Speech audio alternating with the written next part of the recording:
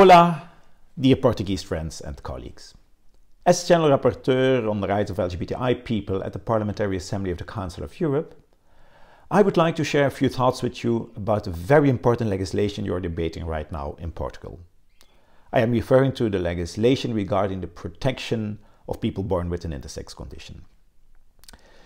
At the Council of Europe, we did a report on this very specific issue, and we came to the conclusion that all member states of the Council of Europe should have a formal ban on medically unnecessary treatment, being it surgery, hormonal treatment, sterilization, etc., on young intersex children, until the intersex children themselves can be part of the decision-making process.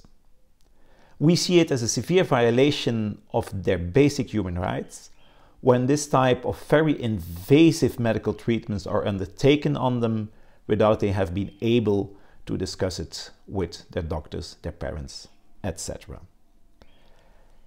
And there's a second reason why we feel we should never do this.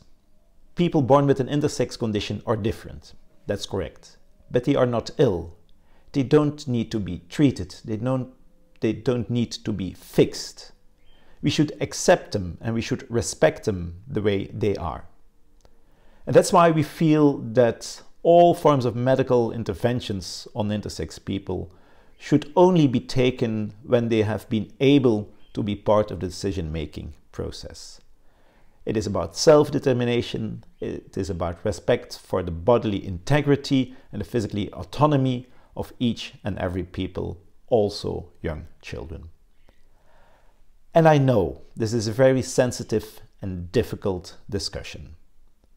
But believe me, I've spoken to many intersex people themselves, and they really feel this kind of medical interventions should be postponed and should not be undertaken on young children. I wish you a very fruitful debate, and I am confident that Portugal will be on the forefront of countries at the European level to protect the human rights of intersex people. Até mais tarde.